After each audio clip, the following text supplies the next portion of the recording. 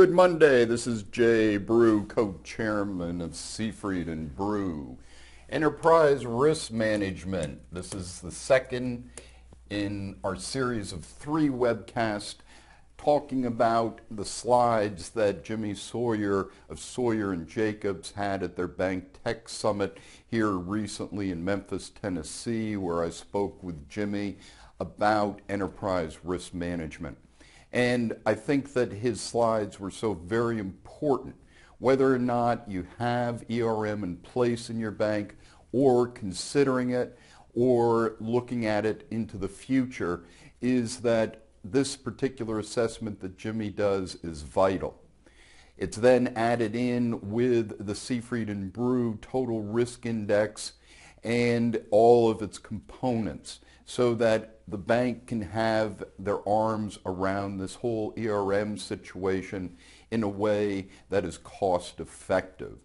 But one of the things that Jimmy talks about is ERM misconceptions in the context of community banking, and that's important because you look at ERM as community banking ERM, that enterprise risk management is not. Taking all the bank-specific regulatory mandated risk assessments like BSA and putting them in a pile or combining them into one massive risk assessment. That's not what this is all about. What I talked about last week in the first webcast was talking about what keeps me up at night as a community bank director. And when you look at it from the standpoint of risk, that one has to look at it in many different ways, not just from what the regulators are mandating. In the context is not an audit risk assessment. So once again, it moves as part of that audit risk assessment, but it has to go very far beyond that. And it's not just an asset liability management exercise, because those are other risks that you're looking at, and you have to take in a more global perspective. It's not applying a generic risk framework designed for large publicly traded corporations. Once again, it has to be geared for a community bank in terms of the risks that it's taking. And it's not a process that never reaches a conclusion. So when we look at it, is that we have to look at this as an ongoing basis. Also, it's not an exact science, and it's not a one and done exercise. So that it has to be a continuum in terms of looking at this risk and monitoring it on an ongoing basis. But it's not tactical. It has to be strategic thought. So let's go through Jimmy's list of what ERM is. A high-level, bank-wide process, purposefully broad in scope. Once again, like we said, strategic in terms of its outlook and its effect on the institution. It's a process where audit can test the bank's mitigating controls, but should not drive the ERM program.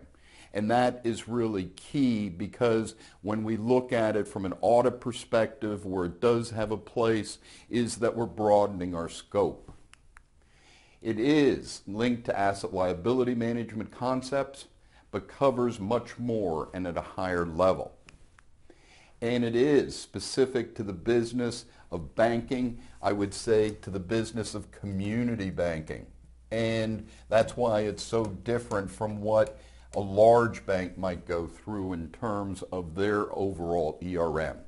So it has to fit your institution and be a situation where, once again, it not only satisfies the regulators, satisfies your auditors, satisfies the board, and it must satisfy the management team.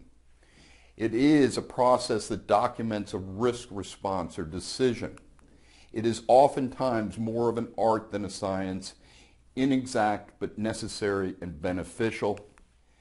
An ongoing process of annual enterprise risk assessment and quarterly risk performance monitoring, which we take care of with the Seafried and Brew Total Risk Index. Looking at that, we've talked about that before in terms of setting event triggers, putting those into place so that once again a community bank could be proactive in terms of managing their risk instead of reactive. And finally, it comes back to where we were in the beginning, that it is strategic. And in those type of strategic thinking, that we can make our strategic plan work, and we know what risks we're taking, what risks we've accepted, and we can make the strategic plan successful.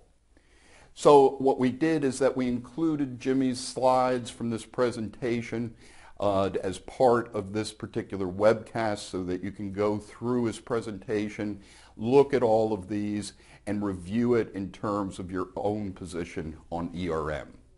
This is Jay Brew, co-chairman of Seafried and Brew. Have a great week.